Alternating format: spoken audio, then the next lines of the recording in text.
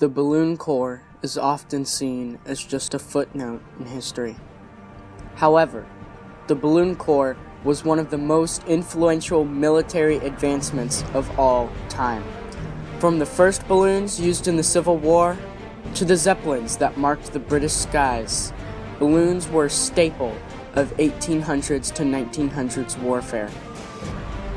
The primary use of these balloons were to watch over the lands and observe for any enemy activity, notify their troops, and guide their artillery fire. They soar up to 500 feet in the air, allowing for a 15-mile range of vision. It's this vision that makes them this high priority target. But why do we not have them today? And why was balloon combat almost forgotten? Before we dive into the history, we wanted to see the differences in thoughts about Zeppelins between an average student and someone who was in the Navy. Are you familiar with Zeppelins? Somewhat. I know they're pretty much just giant blimps that were used for war, and they suck. Well, why do they suck?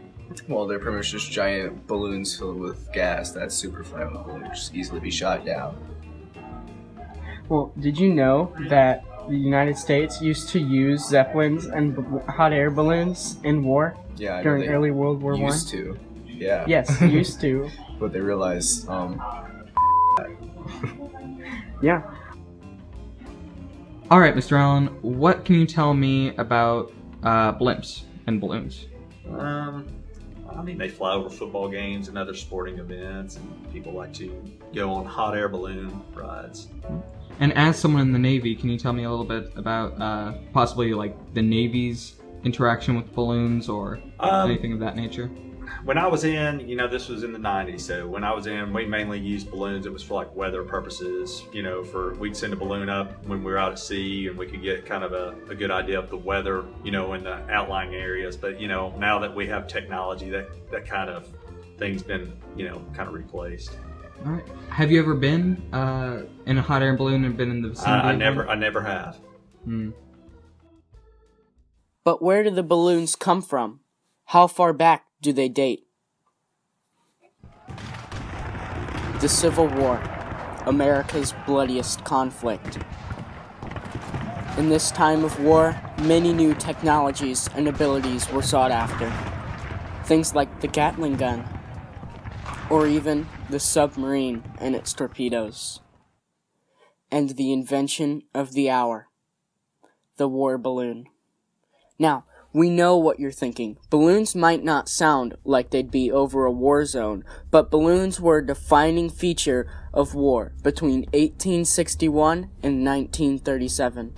But how could a harmless balloon be a machine of war? In the beginning, the balloons were used by America's first balloonist, Thaddeus Lowe. These balloons were only there to entertain at circus events. However, Lowe thought they could be more. Lowe floated on his balloons directly over to the White House and demanded that his balloons be used in the war efforts, and Lincoln happily agreed. Thus, the first balloon corps was made, consisting of 8 balloons and America's first aircraft carrier, a floating dock for balloons to land on. Balloons were used simply as reconnaissance tools by the Union Army to spy and identify Confederate forces. And at the end of the Civil War, balloons faded into history. However, they would make a reappearance. World War I. The German bombing of London was ferocious. The sounds of children yelling for their parents and the sounds of feet running to the nearest shelter are typical noises to be heard during these bombings. The smell of burning city and black smoke filled the fair. The heat from the fire is all around the people running for their lives.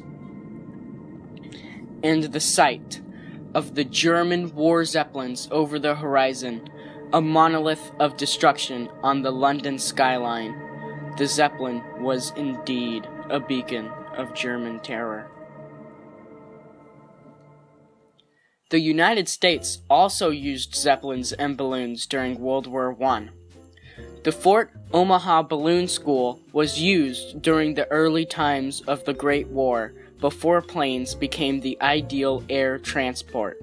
The structure was rarely used before the war, but once the U.S. knew they would become part of World War I, they used the facility as a balloon school.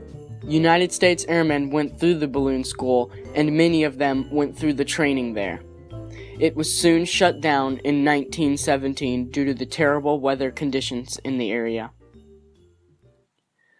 Lieutenant Gillies and Colonel William C. Farnham were in a balloon one day when there was a very strong wind at 55 miles per hour.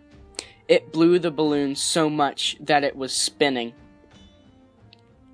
Gillies hit his head on a trapeze bar, and Farnham broke his nose on the basket. Their parachutes were tangled, so they had to be pulled down by other soldiers. After the incident, Farnham wrote, "The Germans shut down our balloons frequently and regularly. They could not ignore us because we were too good at spotting their activities. When the balloon was hit, it always burned and fell. Hence, the observer got the hell out of there as soon as the winchman below yelled jump. Not many observers were lost on the Western Front." Students first learning to use the balloons were the first of their kind, and the balloons had to hold parachutes for each passenger in case there was a puncture or the balloon burst into flames, usually caused by static electricity. Private Herbert described the life of a balloonist at the front lines. "Shelled and machine gun by day, bombed by night, fighting off aerial attacks with machine guns and automatic rifles, frantically carrying 200-pound hydrogen cylinders on shoulders to inflate another balloon after one has been shot down. Personnel weakened by inhaling phagogen or chloride gas, suffering from dysentery, soaking wet from almost continuous rain, uniforms crawling with cooties, eating maggoty food." In some cases, the balloons were actually used for defenses to protect the cities from bombing run. They were known as barrage balloons, and they were deployed above the height of operation of planes. The heavy metal cables would be strung below the balloons, forcing enemy aircraft to avoid colliding with them, as stated by writer Alex Arbuckle. This method of defense protected London from numerous bombing attempts. However, these were still balloons, and they can easily be popped or destroyed. Filled with helium, the balloons would easily ignite from the smallest of sparks, but this didn't make them easy targets.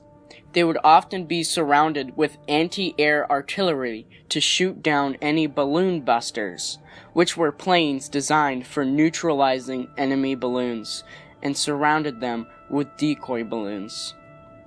They were well defended, so most balloon busters attacked alone. If the balloon was shot down, the operator in the balloon had a parachute, and they could easily fix or build new balloons to take the previous one's place. So, if balloons were so effective in instilling fear and terror, why don't we see them today? May 6th, 1936. The Zeppelin Hindenburg goes up in flames and kills 36 people. This disaster was one of the first of its kind ever filmed on camera. The Hindenburg marked the end of the Zeppelin and the rigid airship in war. But, despite all of this, in the consumer world, blimps and Zeppelins can be seen still on the skies. The most famous of these is the Goodyear blimp. While the Goodyear blimp will never be used in wartime, it is a reminder of a time in which balloons were all over the world. From today all the way back to the Civil War, balloons have made their impact on warfare, industry, and on the entire world. The balloons were merely only a step in the staircase of technology we humans are always climbing. As we look for new technologies that may propel humans into the heavens, let us not forget the history of this amazing feat.